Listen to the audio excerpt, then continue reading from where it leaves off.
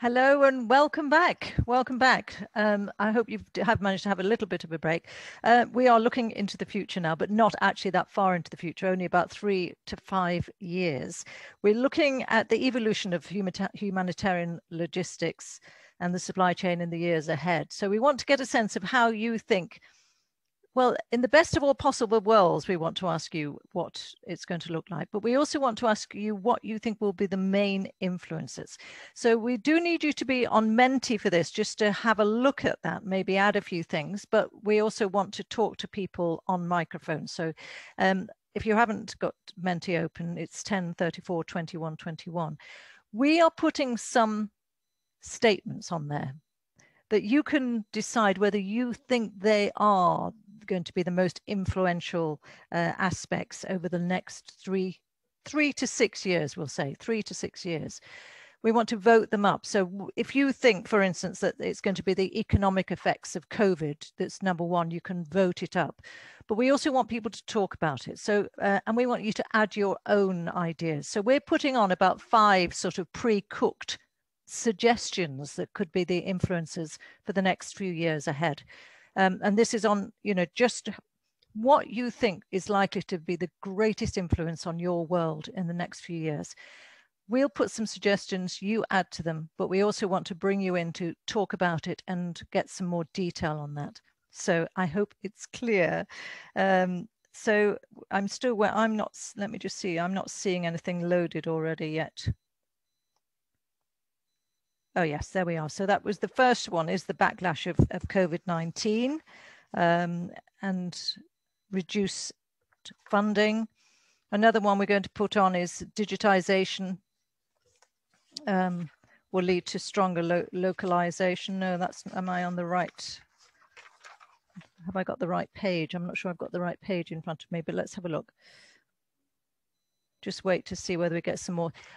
Just in terms of COVID, I already want to bring somebody in from the audience because we haven't heard enough from people live. So is there somebody who's going to be brave enough to open up their microphones and their cameras?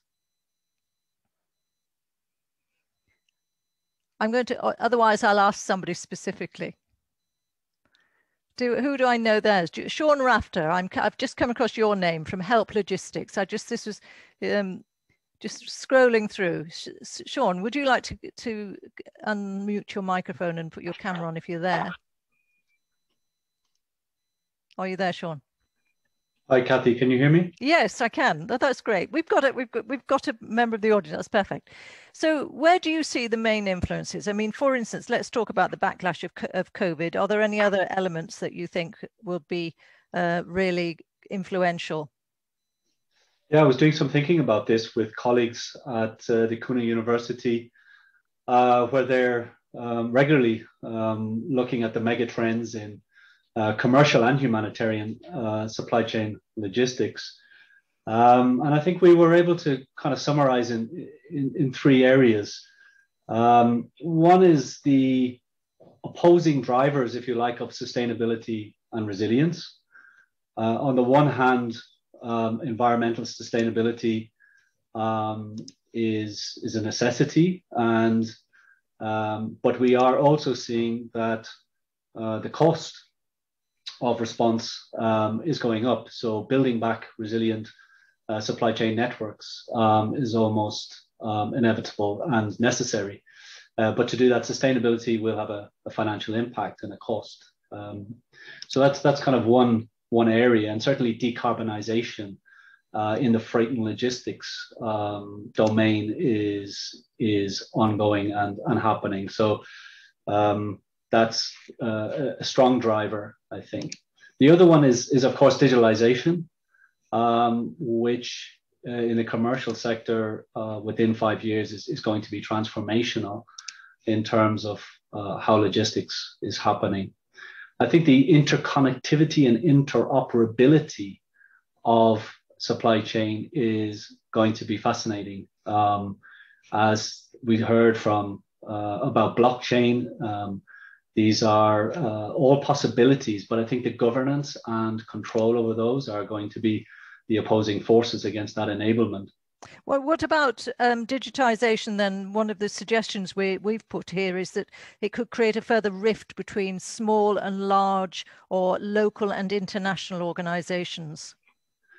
Yeah, interestingly, we spoke at a conference in Africa last year, and digitalization 4.0 is proudly kind of purported to really revolutionize Africa in terms of providing it a huge enabling factor for creating new economies and improving the economies there in Africa. But there are the restrictions of access to those technologies, whether it's the infrastructure investment or whether it's the access to the actual technology itself, the hardware and the software.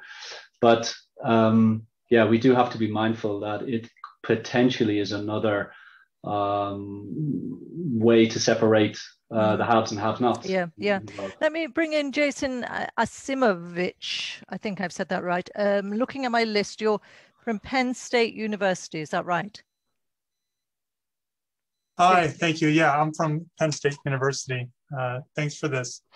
Yeah, I guess looking at this, you know, we see digitization up there a bunch and cash-based programming. And the great talk from Professor Ndemo just a little bit ago. And I guess building on what Sean was saying, I mean, I guess the big question is, how do you leverage all of that? How do you leverage digitization in a way that's efficient for the beneficiaries? So it's possible what you might see is a fragmentation of your 3PLs, sort of like the, to use a cliche, the Uberization of the sector, where once digitization takes off and cash-based programming takes off, then you have 3PLs, and those could be small humanitarian organizations that are local, or they could be large players. But the digitization can enable a wide variety of folks to come in and provide those services. Just let me stop you. Explain what you mean by the Uberization. Then you're talking about what, one big sort of platform like just an Amazon? A platform. Yeah, where it's more platform based. And so you've got a platform that says, here's the need, and either the beneficiaries have the cash to pay for it, as we heard from Professor Ndemo, or some donors such as the government are paying for that need. But the platform puts the need out there, and then any organization or individual can start to fill that need via this platform. Now, is this a good or a bad thing, though? Oh yeah, I don't know. That's a good question. I mean, it could be good, right? In the sense that if you've got some transparency, you can better understand, as we were listening a little bit ago, you can better understand where the cash or where the goods are going and better understand where the need is. You can create competition in delivery services so that there's an incentive to do it efficiently, and maybe there's a financial incentive to do it efficiently. But what about cash-based operations, though? What are the pluses and minuses of that?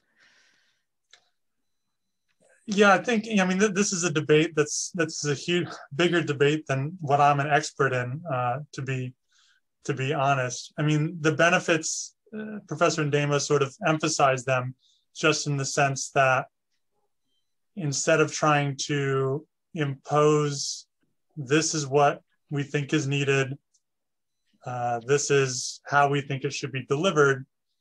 If you're a free market type person, then you just let the market figure it out. You put cash in the hands of the people who are spending it, and then those who can bring it quickest and most efficiently are incentivized to do so. It's got a lot of problems. There's the privacy problems that we heard brought up just in terms of how do you track it. And then there might be many situations where private firms are not, the financial incentive is not there to bring the goods there, such as water, as we heard, or some other goods. And that's where the non-cash-based program and the in-kind donations needs to come in. Thank you very much indeed for that. Let me bring in Danielle Jurman. You've got your hand up. Tell me which organisation you're from, Danielle. And just, I mean, you maybe comment on the fact that that people are talking about the backlash of COVID-19 and the economic effects as being the #1 influencer. Are you there, Danielle? Yeah, I'm here. I'm with UNFPA. Okay. And I think, you know, the COVID component, I think, touches on some of the other areas, which I also think are important to bring up here. One of them is kind of this, I would say, the trend toward reduced replication. And I think it connects a little bit to what was said in the last comment, but especially within humanitarian actors. Like we've seen this with COVID, the pooled procurement that came about, the pooled common logistics services operated and coordinated by WFP at a scale that has not been seen in the past. And, you know, whether it's within the UN or across humanitarian actors, this idea to kind of have these, I would say, not back end services, but common services of things like logistic, which are not mandate specific, and where that means for us. Because I also think that, you know, the private sector can only provide so much, because what happens, and we've seen this with some of, you know, even things like recycling, which we do, you know, in Europe or in other countries which are not humanitarian, is this idea of what happens when humanitarian need doesn't align with where the profitable investment is, and how do you balance that as a sector? So I also think that, you know, there's this increased trend toward the interaction with the private sector, which I think is great, but then there's also going to be this continued need to understand what the balance is between what the private sector can provide and what us as humanitarian organizations who are obliged to follow humanitarian principles can provide. And I think that this connects to the last two things, which I also would like to raise, which is climate change, which I think has also come up quite a lot. And not just in terms of, you know, green procurement and green logistics, but also localized procurement and localized logistic. And even with COVID, you know, not everything can be done via cash, right? I think of pharmaceuticals, medical devices, things like this, which are not direct to consumer or beneficiary. And in these instances, you're always going to have some need for quality assurance, but the investment in the sector around localizing these things is required. And then on the, you know, that's a procurement perspective, but then what does that mean for logistic? And what does that mean for then global logistic operations and global freight forwarders and the interactions with those actors versus, you know, the contractual arrangements and you know, leveraging local logistic providers and service providers. Yeah, excuse me. Okay, well, some interesting points there. Let me bring in Martin from Malteser. Yeah, hello, good day. Okay, we talked about new influencers, maybe that will come in 3 to 6 years, of course. But in the end, we also have to keep in mind that some influencers will stay the same. For example, access to affected areas when we think about political crisis or areas with armed conflicts, of course. And in my point of view, customs will always be an issue. Also in 3 years or in the however how much years this will be an issue. For a stupid example, we are trying to get an import authorization for cola kits since the beginning of February. It's completely terrible to get things in some countries. And of course, what was also mentioned is money. Yeah.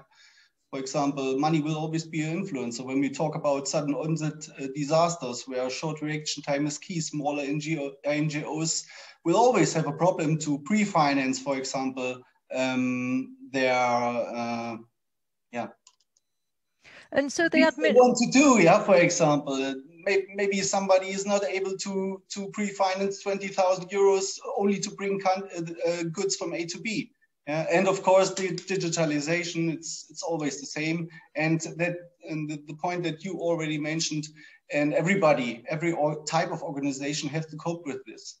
And they are. And would you say that the administrative burdens are becoming worse, and then how is there any answer to that? Good question. I mean, localization to a certain extent and cash-based payments sort of, and to a certain extent can help, can it not?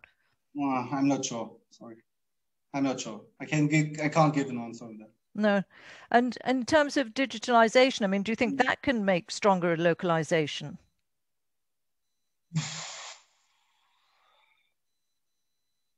No. At least there must be a common standard, something like that, a basis where everybody can work with. Yeah, And when there would be something like that, then it's maybe possible or better possible. Let's say it like this. Let me bring Tom Olsen in, please. Tom, tell me where you're from. Yeah, thank you. You can hear me? Yeah, perfectly. Okay, thank you. Yeah, Tom Olsen, I'm with UNICEF. UNICEF. No, it's very interesting discussion actually, and I think it's two things which worries me. Well, it's good, but it's all at the same time worries me because digitalization and platforms for me are tools or are part of the enablers. I think the challenge we are having as humanitarian actors is that everybody wants to have ownership of it instead of agreeing on which platform should be used under those kind of circumstances. And I can give you an example. When I went to Fiji some years ago to support the operation there during in the aftermath of a cyclone, and Log Cluster was there as well, and very much focused on information management. And I thought that was really good because I didn't have to do that.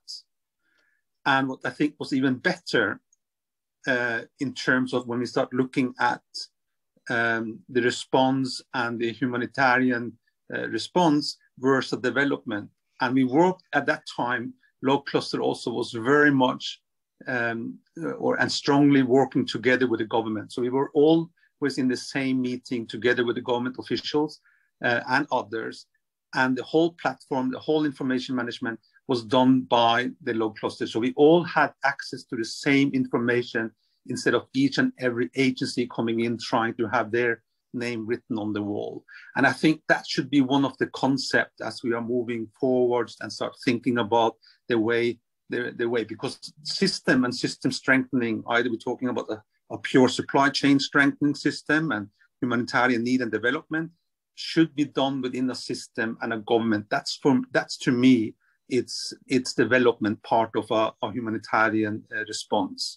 But when you talk about the name being written on the wall and the ownership, but really there is inevitably going to be more mergers in the sector, aren't there? And aren't there going to be there's going to be some blood on the carpet in the sense that, you know, that some names will have to disappear, will they not, if the sector is going to survive? Or is that too extreme a picture for the future?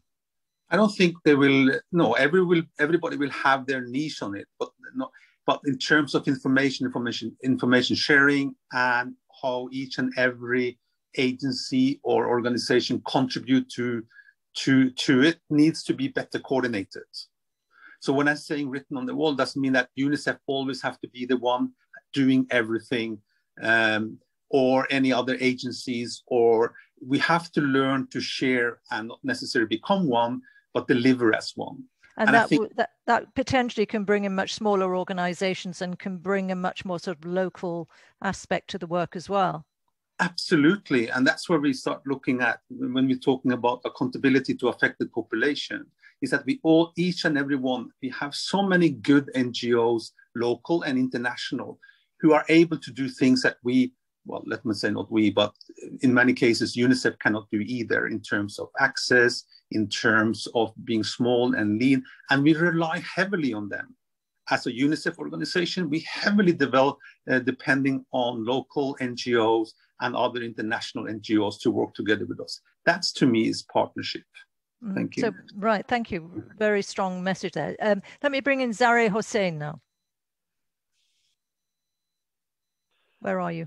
Yeah. Hello. Where are you from? Sorry, I mean, probably the rest of the audience knows exactly which organization you are, but tell us anyway. Sure, I'm talking from Coventry University. I'm a researcher at Coventry University, UK. Oh, I know it well. Okay, very good. So, very interesting discussions made by the rest of audience, and I just want to highlight one point here. We are talking about the future of humanitarian logistics and humanitarian context in general, and there are issues about environmental sustainability, blockchain, new technologies, and cash-based programs and things like that. These are the hot topics at the moment, right?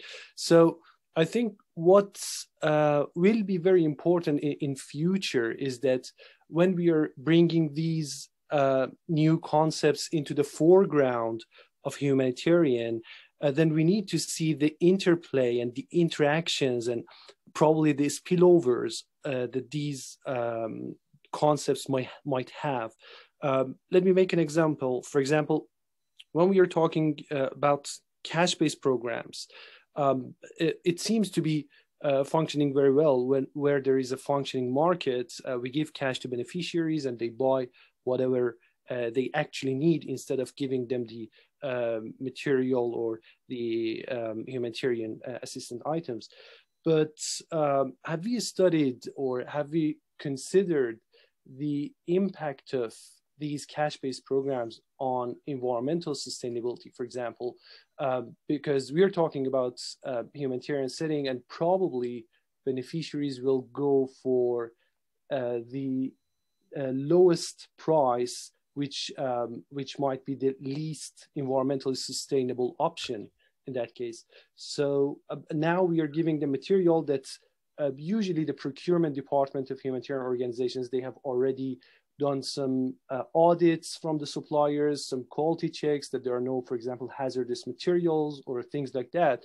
But when we are giving cash, that is out of our control as a humanitarian organization. So we need to, when we are talking about the future of humanitarian, we need to consider these interplays and interactions between these emerging concepts. And so can you potentially set any conditions on cash-based programs, or is that just too complicated? No, I think there is very little control when we are talking about beneficiaries. Humanitarian, on the contrary to commercial setting, where there is a lot of market research and data about the behavior of consumers, on humanitarian, we have very little knowledge, whether in practice or in research, about what is the behavior of beneficiaries, what they do, and actually what they want. So I really cannot think of what conditions can we make, and even if we make one, how we can ensure that we are going to implement that. Okay, no, well, it's some good points there. Thank you very much indeed. Christian Gronerud, you have your hand up. You're from the Danish Refugee Council. I found you on my list. Are you there, Christian? No, he's not. Yes, I'm here. You are. It just took some time for the host to find me, so that's. Oh well, that's okay. We've got you. Yeah, okay. Just to say as well, what I want to try to do a little bit now is to shift the conversation not just to the biggest influences on the humanitarian sector, but also to look. I mean, people have already touched upon this a little bit too, but what should the sector look like in the best of all possible worlds? What do we need to do? If I suppose really if resources were not an issue, but let's try and be quite realistic. But what should the sector look like as well? But anyway, Christian, sorry, tell me. Well, that's a good question. I mean, I wanted to build on what has been said already, and some of the comments that have been made. For the last speaker, one of the things that we're doing in Danish Refugee Council is that we're looking at also for cash-based programming, building up the marketplace, right? So that we make sure that there is a certain quality, there is certain things that are available. We do make sure that there is a minimum standard or a minimum amount of items available. But the point I wanted to make for the future is to look at where the private industry is going, and that is the creation of ecosystems. So in the old days, it was a one-to-one relationship between buyer or supply chain and the seller, right? Then it became a one-to-many, and now it's going towards a many-to-many relationship. So what I think we will see is that we'll have many niche experts that will work together and consolidate demand or consolidate the way they're operating and going out to then another group of people that can deliver the services. So you will have a many-to-many relationship whereby there will be collaboration across. We saw the beginnings of it. I was representing a bunch of NGOs on the UN COVID-19 task force, that there's an understanding now from the UN system and some of the NGOs that we're moving to more collaborative operations. And nobody is big enough to be able to do it alone. We need to collaborate between each other. We need to break down the somewhat artificial barriers between the various agencies and NGOs. And we need to find a way of how can we share resources better, all right? So that if someone is a specific expert on something, they can find those external resources that they need. So they can tap into the logistics network in order to get logistics. They can tap into a legal network to get legal help, et cetera, et cetera. And is this bringing in the private sector as well? It could bring in the private sector as well, in the sense that private sector could probably team up to offer up solutions to NGOs as such, right? But you seemed a little bit reluctant there. Is there a bit of a reluctance in the sector, or is it a sort of, is it no, we want everybody involved? What would you say? I think the problem so far is that as NGOs, we are not large enough to engage directly with the main private sector, right? I am forced to often go via a trader, and a trader is transactional. They're not really into a long-term relationship. So every single NGO is not large enough to enter into that global agreement with a end user, right? If we pull together, we will have enough clout to be able to go and deal directly with some of the multinationals or some of the larger companies and get direct access to the services or get direct access to the information, et cetera, et cetera. And here the Lux cluster can be an avenue to do that, because through the collaboration, we would have sufficient market clout, so to speak, to dictate and say, this is what we want to do. We saw that in the COVID-19, the UN pulled together the demand, and we're able to go directly to manufacturers and skip all the middlemen. And I think you will see that in a collaborative. So when you mentioned COVID-19, I mean, this is coming up as the #1 influence for the future, but potentially there are some good lessons learnt, one assumes, from COVID, in the sense that you've just given an example of something that you did then and you can continue. Do you think that there are elements that more remote services, for instance, that have had to happen and will continue to happen because of COVID? Yeah, I mean, it's changing the way that we operate. I think we have to look a lot at on our business models, in lack of a better term, and we need to strike that balance about how do we have local presence. We saw that it was very difficult to get staff out to do things. So how do we manage things remotely? How do we identify good local partners that actually can help us do what it is that we want to do? I mean, we aren't primarily a self-implementing NGO. But we see that we need to work more and more with local partners in order to be able to do what we want to do, which is to help refugees where they are. Mm-hmm. So I think we will see that there's more and more of this, that it needs to be a mix. Yeah, absolutely. Just before I come to the next person who's got their hand up, we want to really move, as I say, move into the area of what should humanitarian logistics and supply chain look like in 5 years' time. So we're going to load some statements again to see whether you and everybody thinks that they are which ones should happen more than others. It includes, for instance, data analysis and machine learning will have a positive effect on the supply chain efficiency. So that'll be one. Humanitarian supply chains will be outsourced increasingly. Inclusion of localization and local partners in supply chain. Humanitarian private sector supply, inclusion of environmental sustainable actions in supply chain and logistics will become common. So these are suggestions for everybody to look at and see whether you think that these are going to need to be there to make the sector good and healthy for the future, or put other suggestions down as well. So who else should we bring in? Let's bring in Susan Hodgson. Hi. Hello there. Hi. Just save you looking on your list, save the children. I remember you from the other session, so it's all right, I remembered. And I will stick to that subject of 5 years, because it does touch on some areas now. The localization agenda, I think that also leads into my colleague Christy and other people's discussion around cash and purchasing power as international NGOs particularly. You know, there's a drive back to, I'm saying back to, but a drive towards we need to engage at a more local level. You put my camera on, sorry. a much more local level, not least of which that also drives the economy, and it drives the countries which are working, which obviously that then helps the families, the traders, and everything else. That does reduce, and we've seen that actually during COVID-19, the reliance on international freight, and many of us are doing less and less international freight. We're doing much more at local. I do think that's the future. I do believe that more localization is the future. You mentioned environmental. That's already out there. You'll see later on, I'm involved and some of my colleagues are involved. Save the Children, we have a sustainability pledge, we have a sustainability policy. A lot of us are already in that game, and interestingly, at the moment, we're just making it a requirement for all of our suppliers to give us sustainable options and what they're doing to do that. So that's already out there. So I think it's not what it'll look like in 5 years. It's actually already there.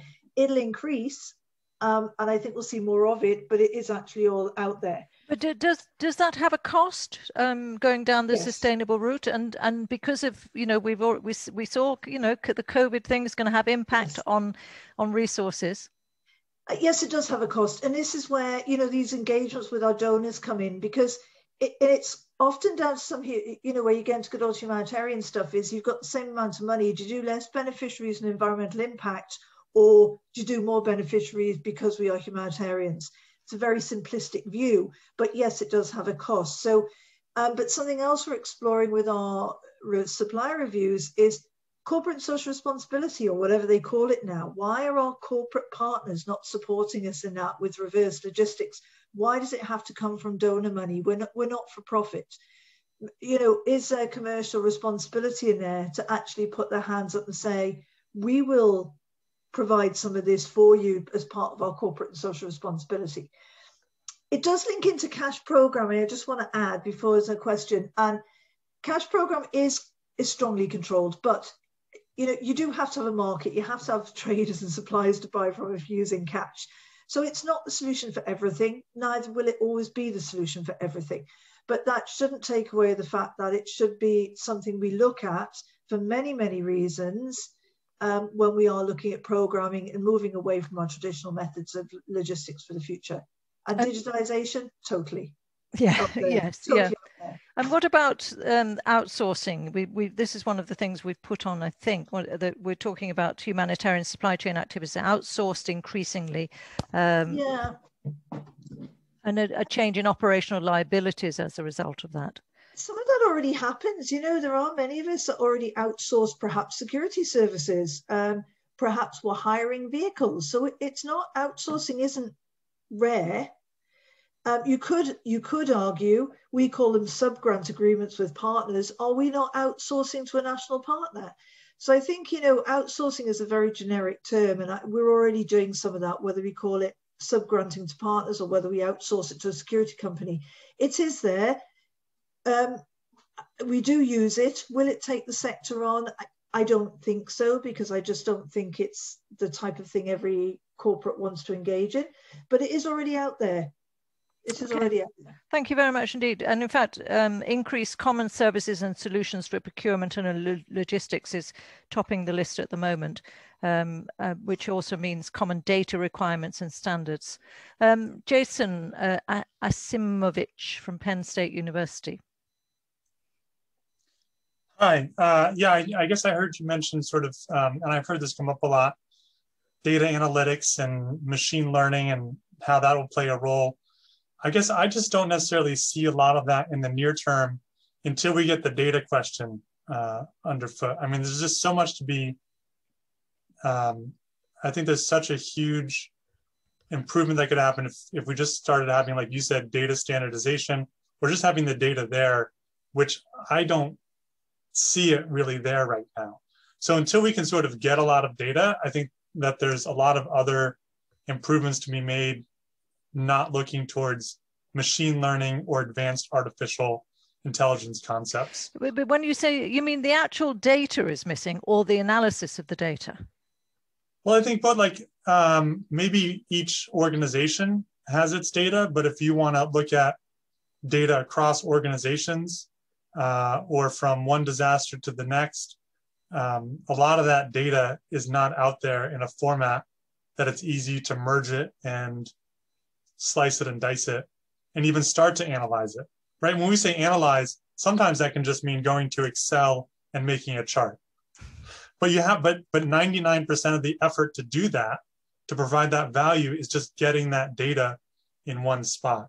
So I think before we start looking towards tools like artificial intelligence and machine learning, I think just some simple Excel charts could provide a lot of value. Granted that across organizations and across disasters and such, we can get that data standardized, both the supply and the demand side of that. Well, interesting. I've never thought of an Excel chart as being a sort of, you know, an alternative to a data analysis, but interesting. Let me bring in Daniela Jorman. Yeah, thanks. Just to kind of build on that, because I think this brings the question back that we had at the start of the day around what is the role of the cluster vis-a-vis wider supply chain and procurement, because I think that for a lot of products around product selection and product demand, there's quite a lot of data that's being collected. Is it being aggregated? No, it really depends on the sector. I mean, being from UNFPA, we have the Global Family Planning VAN, the Visibility and Analytics Network, which connects the private sector and then in-country demand and supply chain platforms and things like this. But I think that there's this data, which I would argue is also very inherently connected to program decisions and program data collection through however our organizations collect that information around services or things like this, with then the logistics data and to inform logistics planning. So it's not just, I would say, individual data collection. I think it's also the interconnection between the fact that those organizations or people within organizations who collect pieces of data related to the program, which are inherently related to the supply and demand side of stuff, is talking to and connected to then that logistic planning data that's required, which I think the cluster has done a great job of in a lot of places in trying to visualize, you know, where is there a bridge that's down? Okay, well, these organizations have huge demand in this area for this population. How does that inform our planning? So it's also the interconnectedness of data. And the last thing I'll just say again, because I referenced it before, but I think in regards to some of the other conversations, I do think that when we're talking about the private sector, there is a really important kind of reckoning that we have to have around the humanitarian principle component of the conversation, both within subcontractors that we use in crisis settings, but then also at a wider level. Yeah, thanks. Oh, thank you very much.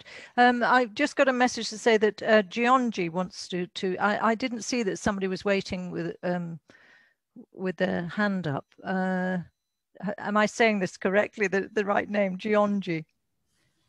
No worries. Yeah, I had been waiting for quite a long time. I'm so sorry. I'm not seeing. No worries. I took my hand down already. In fact, I let it go. Oh, I'm so sorry. We're coming to an end, so you'll have to be quite brief. But I'm really sorry. I just didn't see you. It's quite complicated seeing who's where.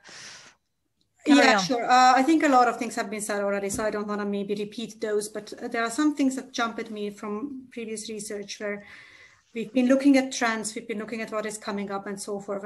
And there are a few things that we maybe haven't mentioned yet. One is the whole issue of security, and both the security of like the physical movements and material flows, but also of the, I mean, of course, now we've discussed the data part of it, but still, I think a lot of the physical part is not solved, especially when I think somebody mentioned access and in conflict zones and so forth. I mean, those kinds of things we still have to maybe have an eye on.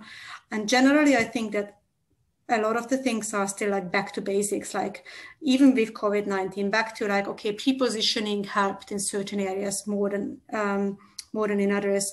There was a comment earlier of that cash isn't the answer to everything. And even though COVID-19 itself pushed a lot of organizations towards using more cash where possible, it just isn't a possibility everywhere. So I think just to maybe come back to some of these things, and I know that there are going to be very good speeches also tomorrow and also in the marketplace about greening issues and more digitalization and so forth. So maybe we can just come back to those there. We will do. And we'll bring you in earlier in the conversation. Thank you very much indeed all for all your thoughts, everybody. I mean, quite clearly then, you know, COVID and lack of, you know, money, funding seem to be one of the biggest influences.